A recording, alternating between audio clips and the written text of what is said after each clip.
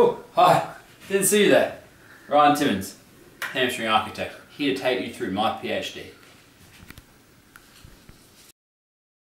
The first study of my PhD utilised two-dimensional ultrasound to look at if there were deficits in biceps femoris muscle fascicle length in previously injured limbs when compared to contralateral uninjured limbs and also uninjured individuals. We assessed hamstring muscle architecture utilising two-dimensional ultrasound, and we firstly look at the reliability of the assessor and the processes, and also if there were any deficits between limbs and also individuals.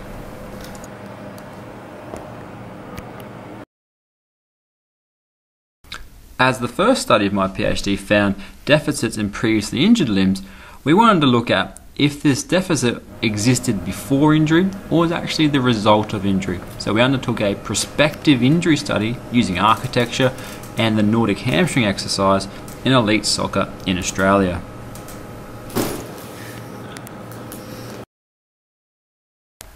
As study 2 found that possessing short biceps femoris fascicles and being weak eccentrically increased your risk of future hamstring injury, we looked at in the third study how we can modify architecture using dynamometry and looking at differences between concentric and eccentric training.